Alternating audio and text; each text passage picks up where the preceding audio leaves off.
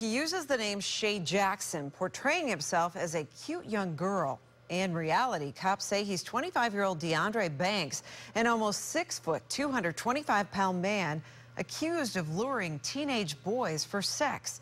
Peter Bernard is on the night beat at St. Petersburg Police Department headquarters. Hi, Peter. Hi there. Police know of at least one victim and possibly two, but they're convinced there are likely more out there. This case is a little different than what you've seen around here, with this guy, the accused, pretending to be a girl to attack boys. In the bedroom of this Paris Avenue house, detectives tell us DeAndre Banks waited for a 17-year-old boy to show up. They believe in late June, the teen responded to a Facebook invitation to meet Shay Jackson and was told Shay's brother would answer the door. Instead, according to police, it was Banks, armed with a silver handgun, laser sight, who forced the victim to undress and perform a sex act.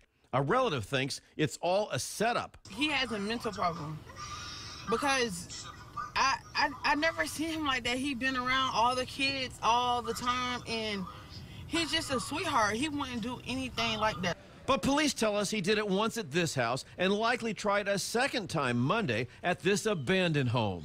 He pretends to be a young, cute girl, a teenage girl, and he establishes a conversation with these boys online. At the vacant house, a 15-year-old boy managed to escape unharmed. We believe there are more victims. If he did this within 2 weeks and was able to easily lure two teenage boys, we're pretty sure he might have done it other times. His relative insists that's not the DeAndre Banks she knows. Maybe he was on drugs. Yeah.